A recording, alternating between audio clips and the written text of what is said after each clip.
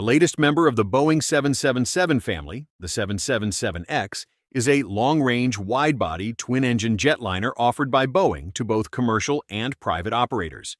The 777X program was proposed in 2010, followed by the formal launch in November 2013. Powered by brand-new General Electric GE9X engines, the 777X program offers three variants: the 7778 and 7779 passenger variants and the 7778F freighter version. There are nearly 500 orders for the passenger and freighter versions.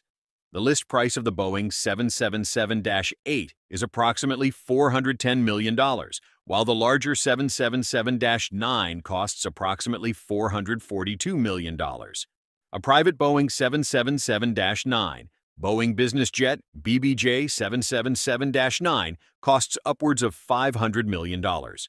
It is worth mentioning that airlines generally do not pay the list price of the airplane.